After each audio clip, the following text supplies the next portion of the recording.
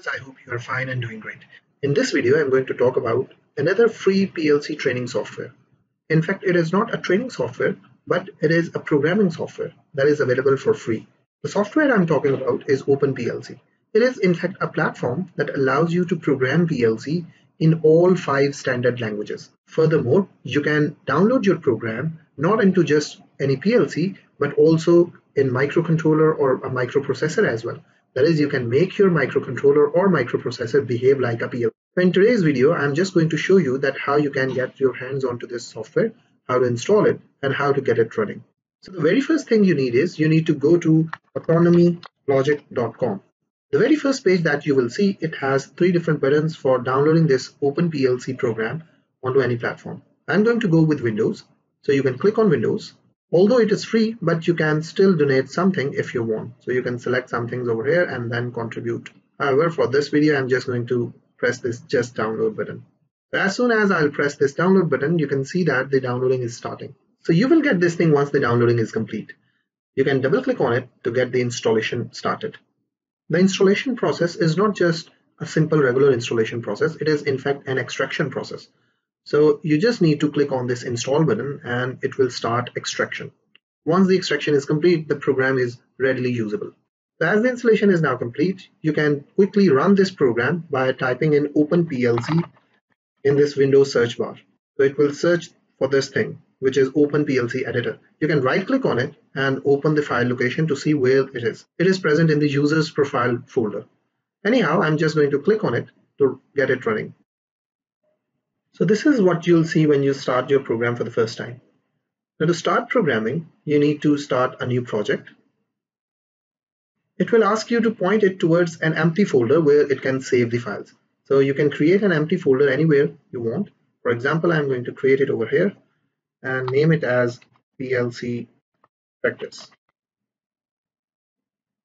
After you have specified the folder, it will ask you to name your program and also select the language in which you want to program. If you drop down this list, you can see that all 5 languages are over here. The instruction list, structure text, ladder diagrams, function block diagrams, and sequential flowcharts. So for this tutorial, I'm just going to quickly select this ladder diagram and make a simple ladder diagram and get it running.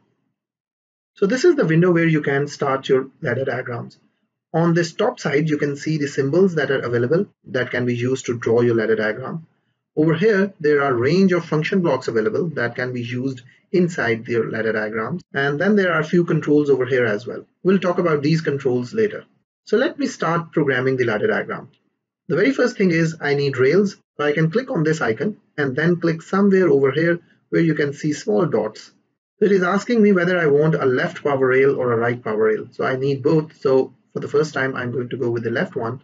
And I'm only going to have one pin because I'm going to draw only one rung. So a rail will be inserted like this. Secondly, I'm going to once again insert a rail, but this time it is going to be a right power rail. That's it. I can click and drag it to move and place it anywhere. The next thing I need is a contact. So I'm going to create a contact. I have clicked over here. Now I'm going to click somewhere over here. And it is giving me the option that what kind of contact I need. So I'm going to design a very simple AND gate logic over here. So I'll need 2 contacts and both will be normally open. But before I can place a contact over here, I need to define to what variable this contact will point to. But I haven't defined any variable. So I'm going to cancel this thing. And now I'm going to define some variables that are going to be used in my program. So for defining the variables, I'm going to use this top space. And over here, you can see a plus icon that says add variable. I have added a variable. I can rename it, for example, A, and I can choose its class. It is going to be local because I'm not going to upload this program anywhere else. You can click on this and it will give you certain options that what kind of variable do you want to specify. I'm going to go with the Boolean variable because I'm going to implement an AND gate and the inputs can only be 0 or 1. That's it. I don't need to have anything else. However, if you plan to upload this program into some real PLC, then you can define the location over here as well. So that location will be the memory location or the memory address to which a particular contact or a variable will point to. So currently you can leave it empty. So this is the first variable. I need another one as well. Let me name it as B, and it is a Boolean variable. And then I need another variable that will be my output. So once again, I've named it as C and its type will be Boolean. That's it. Now I can insert these contacts. It will be a normally open contact and I'm going to assign a variable to it. I can once again drag it and place it at an appropriate position. Now I need another variable. Once again, it is an open contact and it is going to be B this time. And now I need an output coil. I have clicked over here, and now when I'll click over here, it is giving me the option for output coil. So I can have a normal output coil, negated, set or reset, all these things I can have. And I'm going to assign C variable to it. That's it. I have all the elements that I need. Now I just need to connect these. So if you bring your mouse at this terminal and then click and drag, you can connect the two terminals. So I can click and drag over here, click and drag over here, click and drag over here. So that's it. This is my a very basic ladder diagram that is implementing AND operation between two switches. So if both switches are closed, only then the output will be energized. So now let's make it running and see what happens. So to run it, you can click on this Start PLC Simulation button.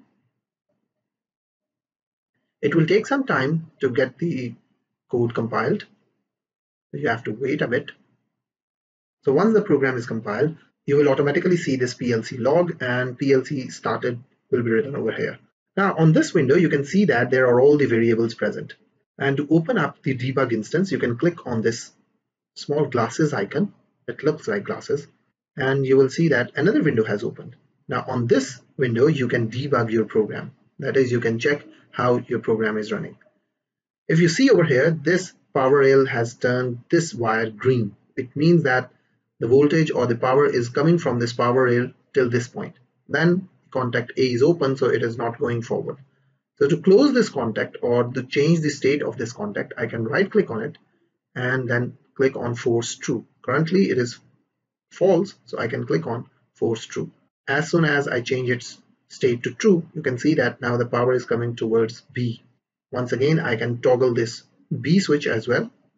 And as soon as both of these switches become true, the output becomes true and it turns green. So this is how you can simply implement ladder diagram in this freely available OpenPLC editor. So dear learners, I hope that you can now get your hands onto this OpenPLC and install it and get it running. So look for my next videos where I'm going to talk about how to implement function block diagrams in OpenPLC and advanced ladder diagrams as well. I'll talk about some other languages as well in my future videos. So till then, take care and goodbye.